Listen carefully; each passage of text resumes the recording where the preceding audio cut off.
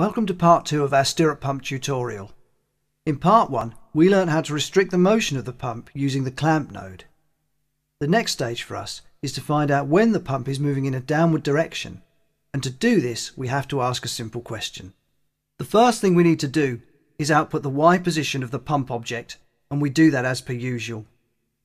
The next thing we need to do is to output the previous position of the pump object, and we come down in the menu here and select that there. To ask our question, we simply compare the two values. In order to do this, we're going to bring in a new node called a compare node. So we come down to our nodes, Xpresso, logic this time, and compare. As you will notice, the compare node has two input values on the left hand side. If we move over to our node properties, we can see how this actually works. It does its job by asking one of a number of different questions. There are 6 in total. We can find out if numbers are equal to each other, one is less than the other, less than or equal to, greater than or equal to, or if the numbers are not equal to each other. The option we need to go for is less than, because we need to find out if position Y is less than the previous position. So we'll just plug those two in there. Just get that one done there. The next thing I'm going to do is bring in a result node. And we go to our menu, new node, Xpresso General this time, and result.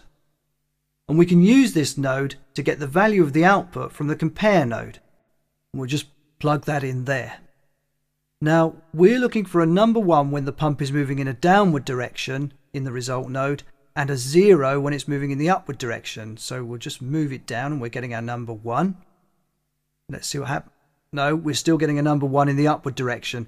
Well, that must mean that there's something not quite right here. Well, let's see if we can work out what it is.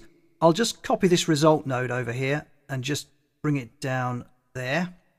And then I'll plug in the previous position and we'll see what we're getting in there now. Let's see what that tells us.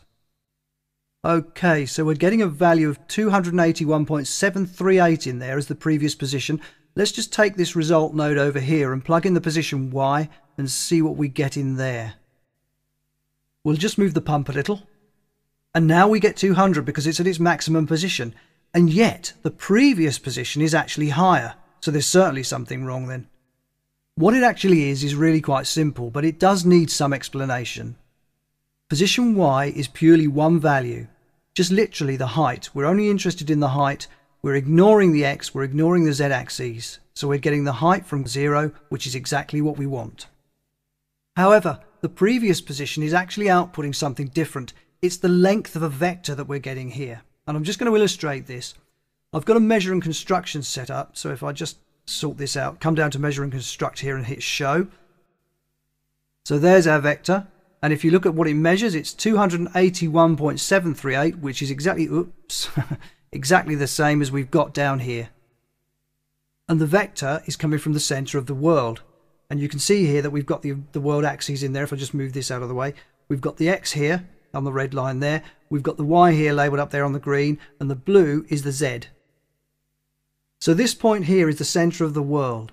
And you might say, in fact you can say, that the actual object here, the pump object, has travelled this distance from the centre of the world.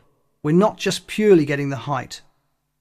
So if we can explain this a bit more, what we'll do, we'll just turn the axes on over here.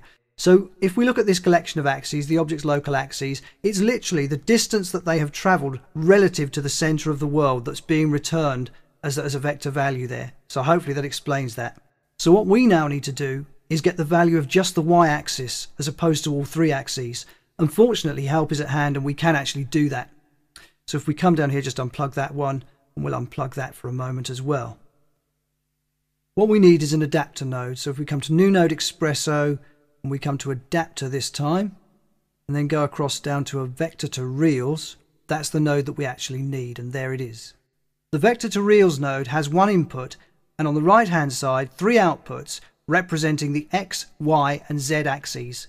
So now if we take our previous position and plug it into the vector to reals, and then take the position Y here and plug that into the result, we now get 200, and that means we're definitely looking at the height just from 0, from the red line here, as opposed to using the vector value, which is excellent. That's sorted that out for us.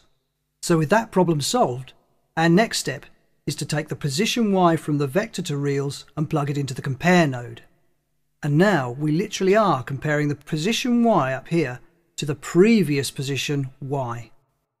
That's great, so let's just see if this works. We'll bring the result node up here, plug the output of the compare in there.